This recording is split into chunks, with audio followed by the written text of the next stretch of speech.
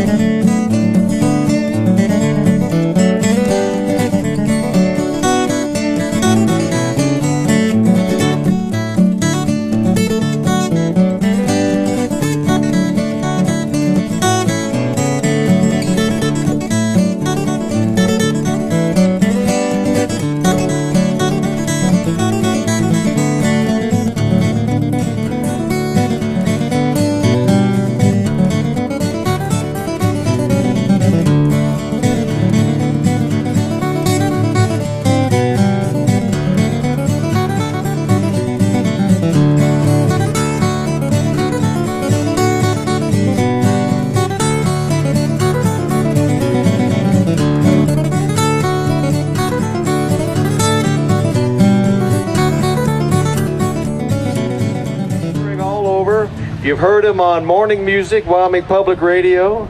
Please give a warm welcome to Crescent Moon. 1, 2, 3.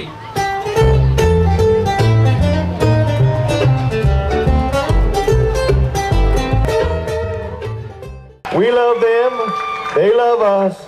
The one, the only, Close Your Lover.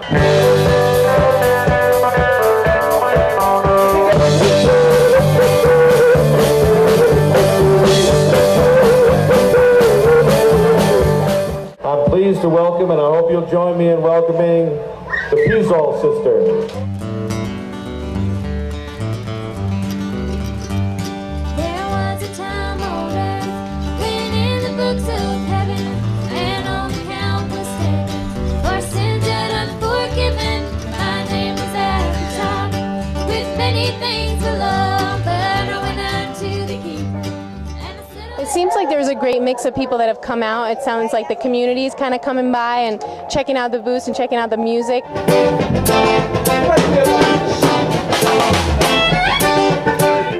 For one thing, it's a lovely setting.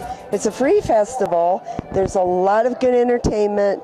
I think it's very relaxed. The town and the organizers of this festival, I think, are very accommodating. I'm Mike Clark, and my particular responsibilities for the Oyster Ridge Music Festival are as director of the festival and a member of the steering committee. It had been primarily just a venue for and a platform for the Wyoming State Flat Pick Contest. And that's something else unique about this festival, is the contest. And you've had 2 Wyoming champions win the Nationals.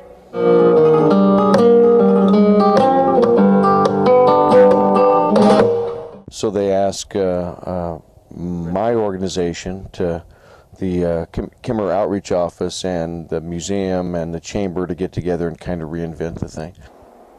Mr. Kimmer, he's the one that financed the backing to get the coal mines going. And that's why Kimmer is named. It was named after him. And Quayle, Patrick Quayle, he's the one that actually did all the prospecting out here to find the coal. J.C. Penney started here, 1902. I think Kimmer is so cool. It took me a few years to be accepted.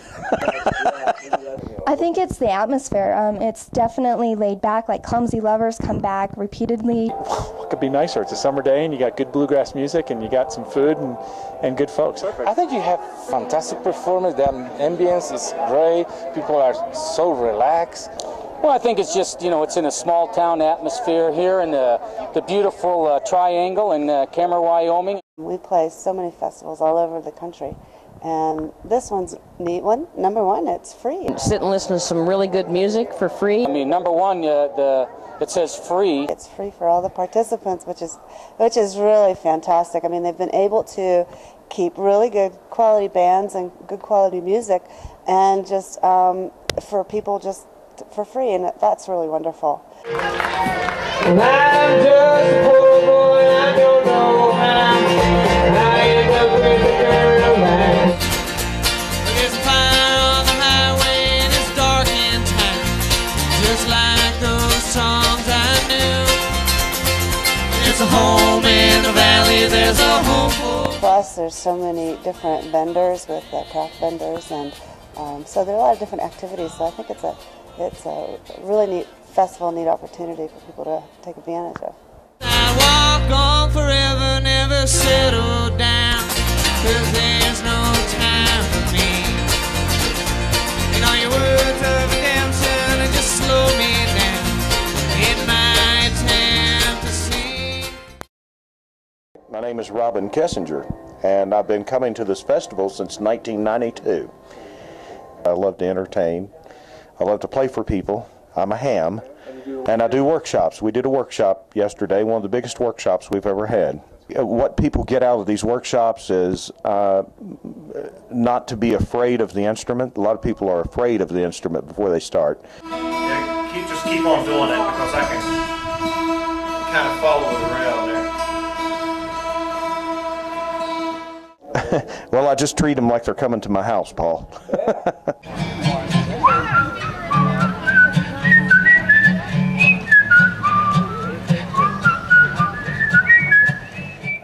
They get a lot of fun out of them.